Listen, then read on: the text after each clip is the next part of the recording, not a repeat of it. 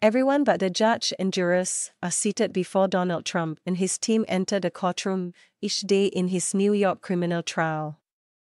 Reporters and other members of the public have passed through 2 layers of screening. The prosecutors and Manhattan District Attorney Alvin Bragg himself are all in place and quiet as Trump approaches the room.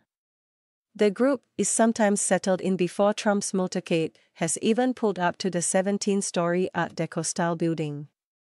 The court officers' radios suddenly crackle, echoing off the high, 83-year-old ceilings, announcing the arrival of a former president. Reporters are reminded that they will be removed from the room if a court officer sees their phones.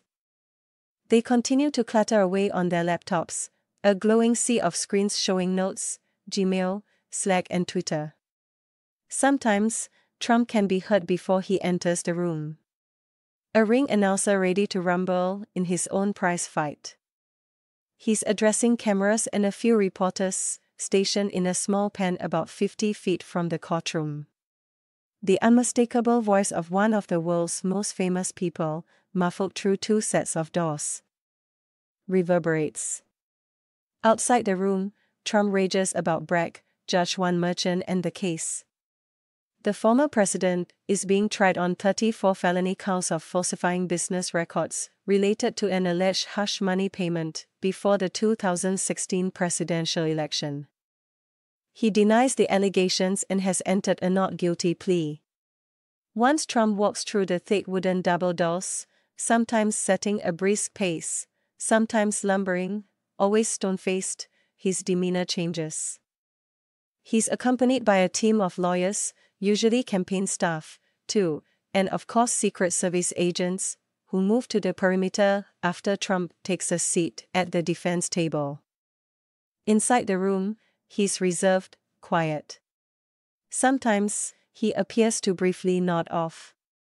He occasionally whispers with attorneys Todd Blanche, Susan Nechalis and Emil Both. He stands at attention when Merchan enters. And like everyone else, sits only when told he may. During jury selection, he sometimes craned his neck to the right to watch New Yorkers in the jury pool as they were questioned about their social media habits and feelings about Trump. He afforded Blanche the same attention during his opening statement Tuesday. Mostly, Trump stares straight ahead. At what, exactly? The computer monitor he shares with the attorney next to him. Certainly. Sometimes. But he seems to be looking above that, beyond it, past the bustling judge's clerk, whose desk gives him a front row seat, second only to Merchan's. Is he staring at the wall? The bottom third is wood-paneled. The rest painted solid white. Also, mounted on the wall, across from Trump, is a flat-screen television, one of 4 in the room. At all times, it shows Merchan, the lawyers, and Trump himself.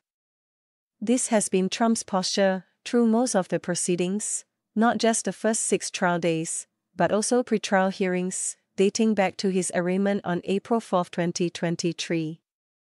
Once, last week, he was warned about juror intimidation, after gesturing and shaking his head amid questioning of one former potential juror. He has otherwise been stoic. Contrast Trump's behavior in this courtroom with the visible and audible displays of disgust that interrupted proceedings in 2 recent trials. After repeated outbursts during a January defamation trial in the civil case brought by writer Jean Carroll, a federal judge threatened to kick Trump out of the courtroom. In that case, Trump could be heard from the gallery, groaning at times during testimony, and an opposing lawyer said he frequently made comments such as, "It is a witch hunt," and "It really is a con job." The judge there said, "Mr. Trump has a right to be present here. That right can be forfeited if he is disruptive and if he disregards court orders." During another recent civil trial, a New York case in which he and others from his company were found liable for hundreds of millions of dollars in fraudulent profits, Trump often seemed uncontrollable. Lawyers in the office of New York Attorney General Letitia James accused him of witness intimidation one day as his whispers, during a real estate executive's testimony, turned toward loud rasps, his head bobbing from side to side, shaking in apparent disparagement. The circumstances of those civil trials were different. Trump was not required to be present, and could come and go as he pleased, occasionally standing and leaving without warning. His Secret Service entourage scrambling to keep up. The judge in the defamation trial interrupted Carroll's closing argument to note that Trump had gotten up and walked out. Trump returned for his lawyer's closing and later exited the courthouse for good, about 30 minutes before the jury announced its $83.3 million judgment against him. Now, Trump is a criminal defendant. He's required to attend the whole trial and to sit quietly unless expressly granted permission to do otherwise. He sought permission to spend Thursday morning in Washington, D.C., watching arguments before the Supreme Court in a matter related to another of his criminal cases. Merchant denied that request. He asked to adjourn the trial for one day in May to attend his son's graduation. One of his lawyers made a similar request for a day in June.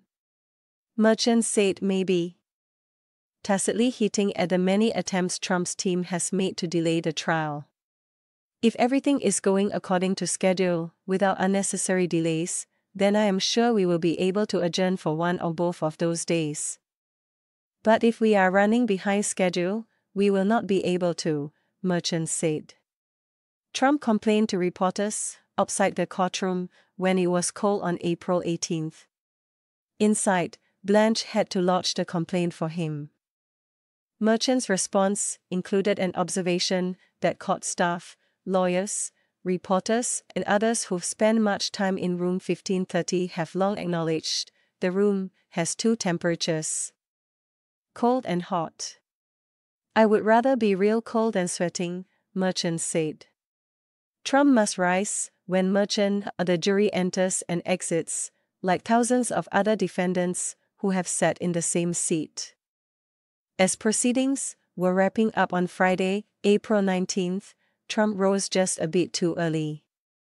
"Sir, can you please have a seat?" Merchant told him. The judge decides when the defendant can leave. But if Merchant is top dog in his courtroom, there's no mistaking who's next in the hierarchy. Trump gets up and walks out with his crew in tow. He hands his phone to an aide. The heavy wooden doors close again. He's back in the hallway airing grievances in front of the cameras. Everyone inside the room waits for the radio crackles, this time to signal that the area is clear. Until then, no one is allowed to stand up. Reporters are admonished to not speak loudly. As the minutes drag by on Monday, during and after Trump's hallway speech, Bragg and his team of prosecutors try to escape through a side door typically used by courtroom staff. They return a moment later, appearing frustrated and annoyed, unable to depart. Finally, the radio chorus. Bragg, his head down, quickly heads out through that same side door. The rest of the room is then allowed to file out.